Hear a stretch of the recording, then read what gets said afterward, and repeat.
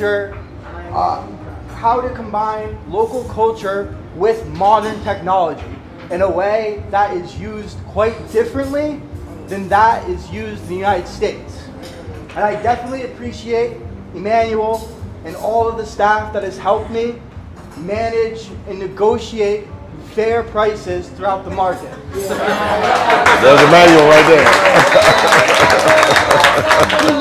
I can't tell you that. It's written somewhere.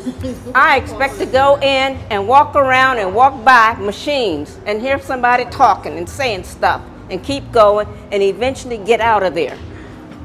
Not at all. There's a woman, corporate lawyer, who owns this. We got history, as Lance has said, from the beginning. We learned about cocoa beans the other day, one of these days already. But actually, someone started it in this area because he spent 5 years elsewhere watching what happened with those cocoa beans.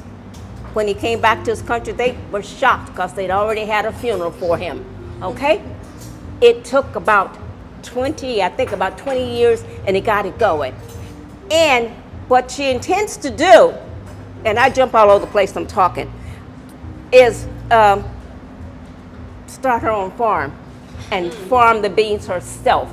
And it's going to be up there in the area, up in the hill where we went, I think, was it the first day or the second day? Avery. Whatever day, that up that hill, that area. And she also is from this area. She was with us through the whole process with her apron, her head, her, what do you call it, shower cap, her gloves. The whole thing she was, and she served us the wine along with our white wine, along with our white and brown chocolate and whatever. And we also, basically, that was our lunch there also. And it was a light lunch, but it was, as far as I'm concerned, it couldn't have been a more perfect ending day for this event. And I cannot praise that man, Morris, enough. Morris takes care of, he's taking care of me. I left my phone at the theater last night. Discovered it when I got back to the room because I decided I want to take a picture of Tanya and me. And opened up this thing and there was no phone in it. And I knew where I left it, right there where you put your drink. I told Morris, he said, okay, let's get on the bus. We were on the bus, and probably in less than 10 minutes, we were back there. I don't see the guy who was driving that bus. I think he's the one who's head of that bus. He made a phone call as we were getting on the bus, and a different driver got on and drove. We were out there. When we got there he is. I saw this driver get out, and he went to his car. This man got on, started driving. I mean, the way things were coordinated, and we were back here. I have every intention of getting back here. I have no intention of keeling over. I don't know that I'll make it back for my 82nd birthday, which is in December, but I do expect to be back in Ghana. I don't know that I will be willing or ready and able to buy property, but definitely I know I want to come and stay for a while. So I need to find some place that I can rent for a month or two. When it's cold and when it's, I mean, where I live, but when it's warm down here. Unbelievable. What you have shown us is we can do it. We can do what needs to be done. I am totally impressed with seeing these young kids out there watching. I watched the young guys watch the older guys yesterday. They were watching, their eyes were on all the things these men were saying and doing. I've been independent probably all my life, and it's not easy for me to be still and let somebody do something for me.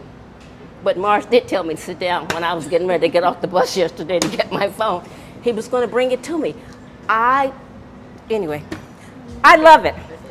I love it. I love it. And I don't say that a lot about stuff, but I've been saying that about this place since I got here. I love it. And yes, I intend to return. All right. But to Freddie And Jay, what they've put together here is phenomenal. I'm a college professor, and for like the last 25 years, I've taught African-American studies, and I've talked about this stuff. A lot of it I know, but to come and put your hands on it, to see it, makes a world of difference. And to meet all of you all at the same time is priceless, priceless. If I could have done this when I was 19, it would have impacted me a whole lot more. The things that impacted me probably the most was the Slave River, because that part of our history doesn't really get talked about. What actually happened to us, the torture, and of course the dungeons just really bring it home. Those things I think impacted me the most. The other thing that impacted me were the children. You're riding along and you wave at them and they literally just light up. They're like, because you see them. Even the adults, acknowledgement that you see them. And that's, I think, is important, to be acknowledged. And I don't know what else to say. I'm not going to talk a lot, but I appreciate all of you all and the experiences that we've had here together. And Jay wasn't lying, was it? He told us this is going to be this way, this is going to be the way, and that's exactly how it happened. So we appreciate it. Thank you. The one thing I could not anticipate, those floods. And if you see my video, you see I got caught in the floods. I was sitting in the car, and actually, Forrest's car, I was like, wait, he said, there's water in the car. And I said, there is. And I looked, and the water was coming in, and we were both sitting there like, he was cool. I was sitting right there like, now how did this happen? How did this happen? I think most of you know, I've talked to just about everybody that's been on this trip over the last, 7 days or so. And I'm so glad that I made this trip. I turned 50 this year in August, and so this was something that I wanted to do. Good to see 50.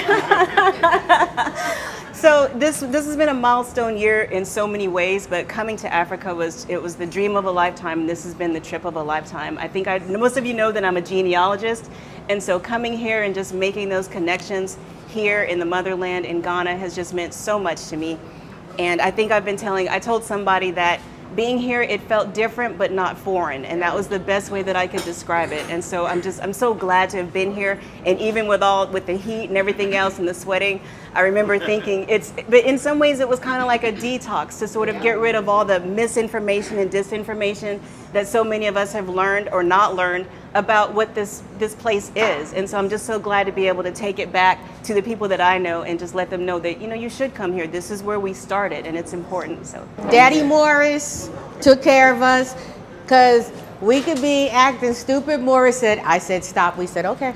And we stopped. You will be on this bus, and if you were going and you were shopping, and well maybe, and then you would feel a hand on your shoulder. Okay, I gotta go. Because when Morris said it, you did it.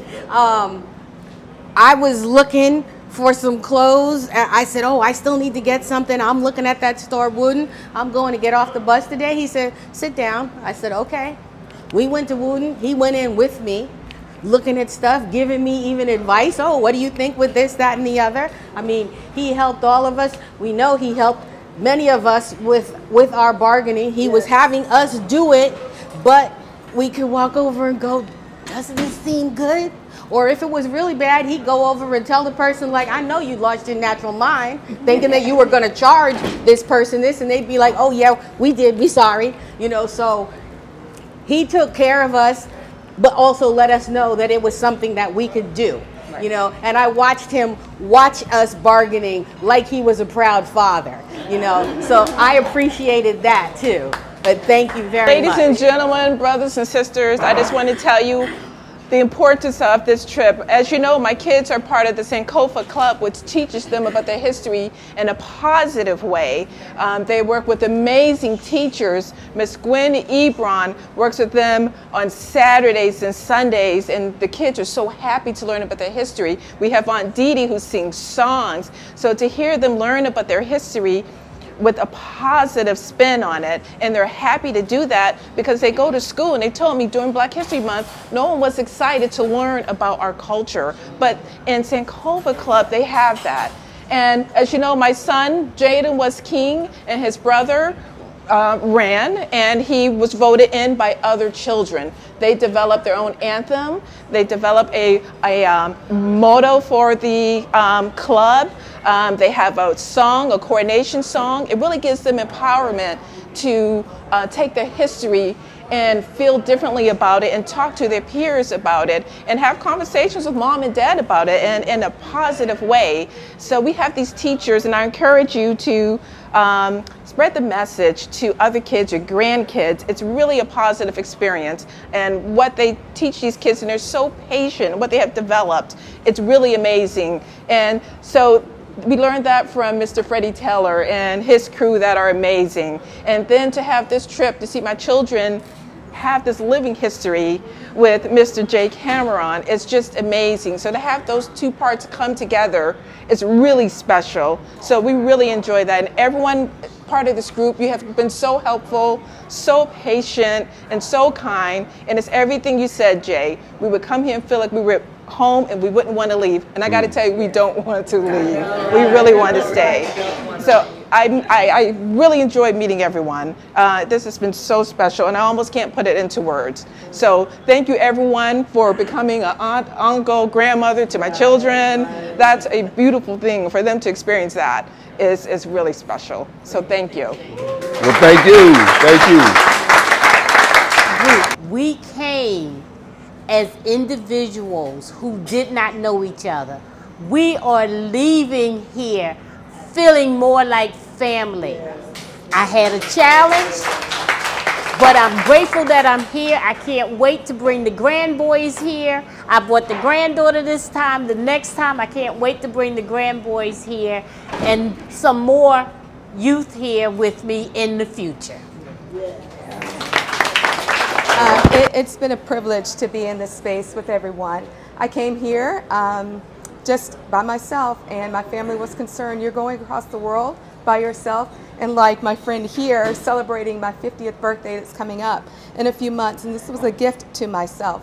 So since I've been here, and being a psychotherapist, I'm always looking, observing, noticing, and it's one thing to learn the history of this place, to learn the history of the slave dungeons, but to be here in person, to see the sights, the sounds, the smells, all those experiences through our senses gives deep, deep life and heartache and grief. So there's been laughter and beauty on the one hand, and there's been a grief that I've needed to get in touch with regarding our ancestors, and I say ours because we are connected. So I am deeply, deeply grateful for Freddie, deeply grateful for you, Jay, for this partnership that you two have created a container, and that's the word. It's like it's therapy language, but it's a container and it's attunement. That you two created space for us to come here and feel well cared for. Like we could be in the midst of all of our feelings, excitement and sadness. Whether we were high energy or low energy, you all created space for us to be who we were meant to be in this space. And like so many of us, I didn't know what to expect when I landed. But when I got here, the clouds didn't part, and I didn't hear heavenly music, but it felt like home. As we were traveling to these different spaces, I would say, oh, this looks like my grandmom's yard. Or these sounds, I remember this from my grandparents' farm. So I just realized how connected we are to this space, even though we were removed generations from this space, that I do believe that this space has been coded into our DNA.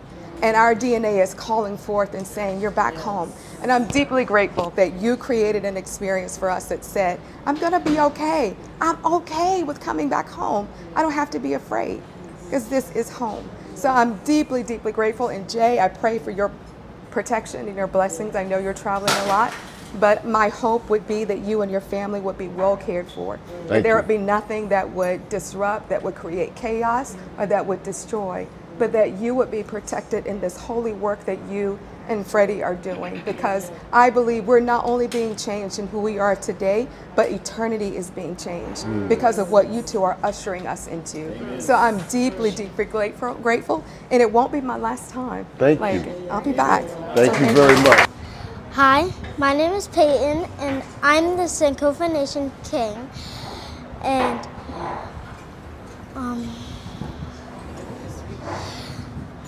I like learning about our history, and I'm going to go back and tell everybody about how it felt here and how it was to be here, and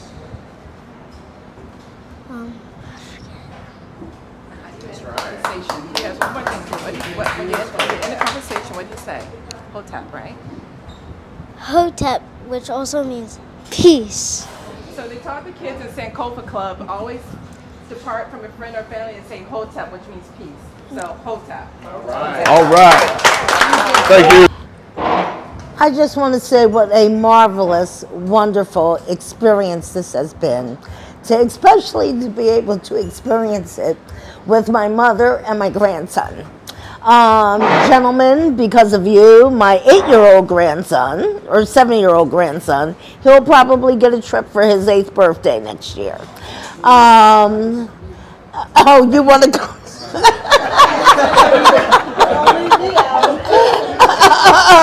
Okay, so now I have to have money for 4, okay. Probably 5 for my granddaughter. But it has just been a real blessing and real thrill. First of all, I want to thank everyone on the staff for being so accommodating. My physical circumstances have changed since I signed up in January. Left all of the equipment on the driveway. And yet you guys came up with wheelchairs and workarounds, and I just totally appreciate that. Slave River was just very moving for me. When we got to the water, the one song that just kept running through my head is "For Every Mountain That..." For this I give you praise. I've always revered my ancestors, but being here for those unnamed ones that I don't know, I give you praise. Thank you. That's all.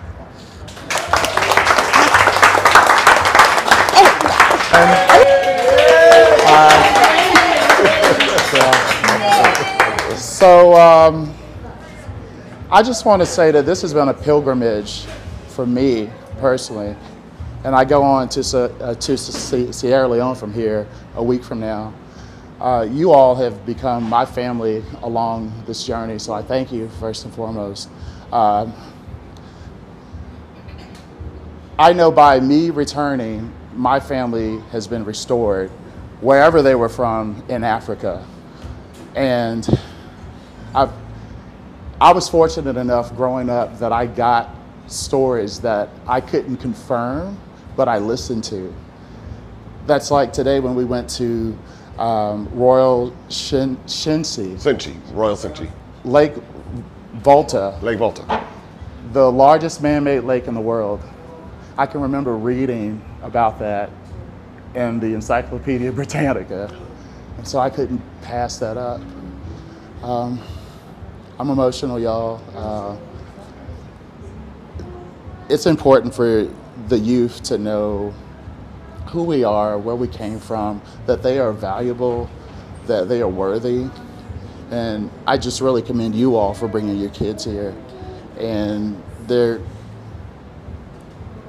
thank you all. Thank you all for being a part of my journey. Okay? That's all I have to say. Hey, everybody. Hey. So I just wanted to say to everyone here that I have found family, and I have found love and acceptance and encouragement And what I take away most is when we were at the gravesite of W.E.B. Du Bois, and they were talking about the spider, right? And as we were on the buses and we were on the travels and we were all talking, we were weaving together this web. We have so many connections between us, whether it's what we do for a living, whether it's where our interests are, whether it's just the fact that we fight for the truth of our existence. Each and every one of you has given me a reason to just keep fighting. When I was at Slave River, a few of you might have seen, I was very upset. And Mario, he held me because there was a lot of pain inside me from knowing our history, from loving our people, and knowing we are not the things that they call us. But we don't stop them, you know, and just having to eat that was just eating at my spirit for so long. And when I touched that water, it hit me in that place where I was holding it, and I had to let it out. I don't know what home is gonna feel like after this home, but I'm sure this is gonna be the one that I dream about and wish to come back to. So thank you all. All of you have been wonderful to me. I will miss all of you, but I hope we keep in touch. My heart to you guys. Love you all. Thank you.